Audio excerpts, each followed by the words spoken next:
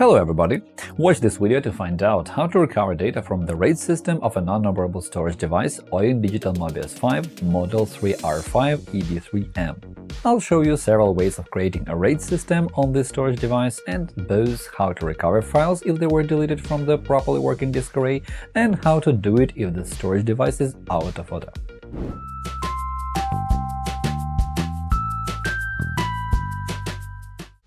Storage devices offered by Oyen Digital are designed with both high performance and reliability in mind.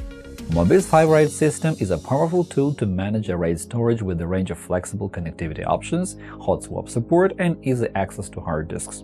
This device lets you create the following array types: RAID 0, RAID 1, RAID 10, RAID 3, JBOD, and RAID 5. Although the RAID technology is the most reliable one, we cannot exclude the possibility to lose some important data. Information can be lost any moment, and there may be numerous causes behind such misfortune, including accidental removal, misconfiguration, or hardware breakdowns, since all devices fail sooner or later. So, if your device doesn't work, the disks are damaged or the RAID system is crashed, you only need a special program capable of retrieving mission-critical data from the hard disks. Within a few minutes, we'll explore how to fix this problem and recover the lost files. To understand how this device works, let's explore how to create a RAID system on it. There are several ways of doing it. For example, you can create an array by using special switches on the back panel of the device, or with the device management tool. When the hard disks are installed for the first time, you should run the RAID clear procedure. It configures the disks for use with the Mobius storage. At the same time, it is impossible to remove a partition or data from separate disks at your own choice. This procedure erases all the files without exception. On the back panel of the storage device, set the switches to the position Clear RAID by turning them down. After that, press and hold the Set button and power on the device. Keep holding the Set button until you hear the second sound signal. As a result, all previous configurations will be deleted and set to the JBOD mode. After that, set the switches to the required RAID position. In my case, it is RAID 5. Hold down the Set button and power on the device. Keep holding the Set button until the second sound signal. After all these steps, your RAID will be ready to use and all data will be erased from the hard disks. The last step is to open disk management and partition the virtual disk.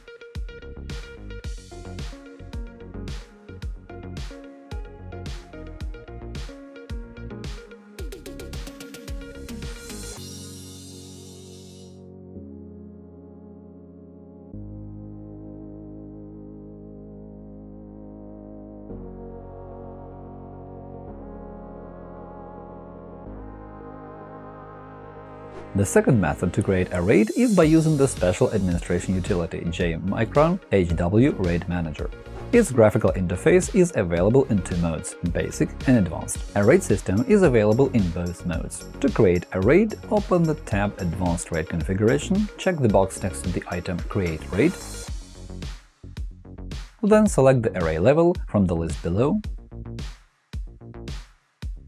Look to the right to select the disks which should be included into the RAID and click Apply to confirm a choice. As a result, you'll see a warning saying that all data will be erased from the disks. Click Yes to continue. It starts the process of building the RAID, so you'll have to wait a little until it's over. Now the RAID system is created. Click OK. The last step is to open disk management and partition the virtual disk.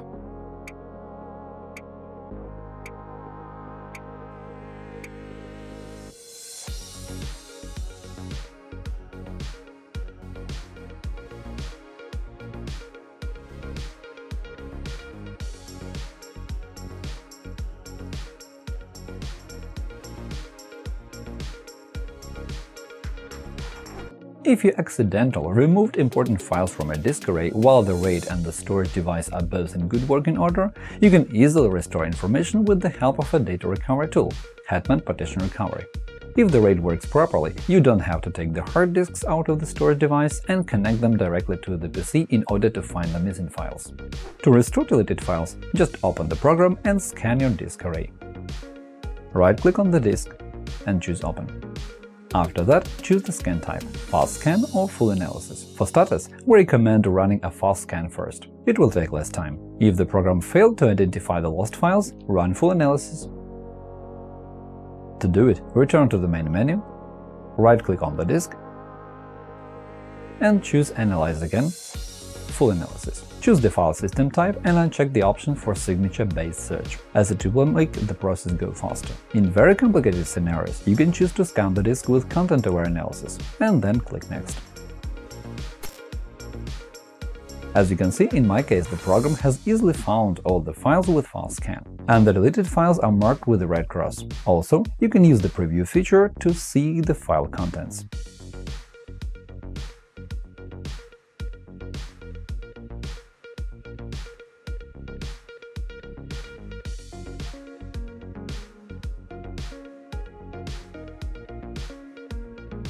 Select everything you want to restore and click the Recovery button.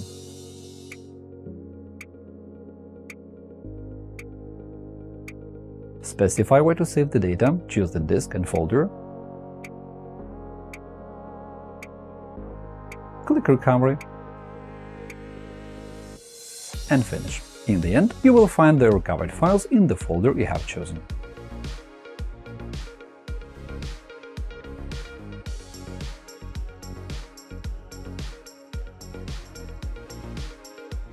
If the storage device breaks down and you can't access the disk array anymore, it can still be rebuilt, and the data can be retrieved with the help of a data recovery tool called Hetman RAID Recovery. It supports most popular file systems and RAID types. It will help you recover data after a device breakdown, accidental removal, formatting, misconfiguration, or NAS firmware issues. If you lose access to data stored on a network-attached device as a result of a hardware error, a controller failure, or other hardware issues, the data on the disks remains intact and can be handled with specialized data recovery tools. To access the disks, they need to be taken out of the faulty storage device and connected to a computer directly. So, take the disks out of the NAS and connect them to a Windows computer. If your motherboard has less SATA ports or power connectors than necessary, you will need additional adapters and expansion cards. Also, you will need a hard drive with a capacity equal or exceeding the amount of information that you are going to recover. You can use external hard disks, another network-attached storage, or other storage devices. If the operating system of the computer to which you have connected the disks tells you to initialize or format them, don't do that, because it will make recovery a lot more complicated. In my case, the program was unable to automatically rebuild the RAID on this Mobius device. The matter is that this NAS model doesn't write RAID technical data to the hard disks. All data is written from the very beginning of the disk, starting with the 0 byte. Because of this peculiarity, the program cannot identify the information about the disk array, the RAID type, the number of disks it includes, their order, and so on. In this situation, I'll have to rebuild the RAID manually. Start the program and open RAID constructor. Click Next. Check the options for manual mode and click Next again. In the next window, give all the parameters you know. It was a RAID 5, so let's give its type.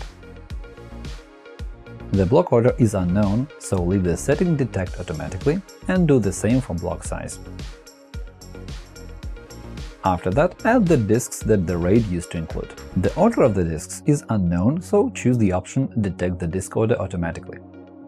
After that, click Next to search for possible configurations. Wait until the search is complete. In my case, the program has found several configurations and they differ by the order of disks.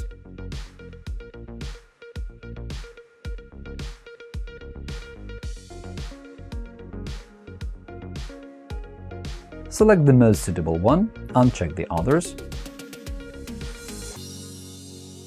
and click Add.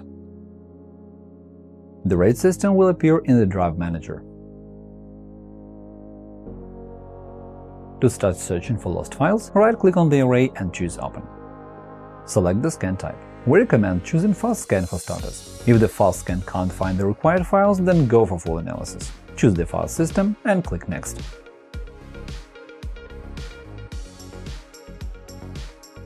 As you can see, the program has easily found all the information that used to be stored on the disks, including the previously deleted files which are marked with the red cross. You can use the preview window to see the contents of all files. Select the files you want to restore and click on the Recovery button. Specify where to save the data, choose the disk and folder, and click Recover again. When the operation is over, you will find the data in the folder you have chosen.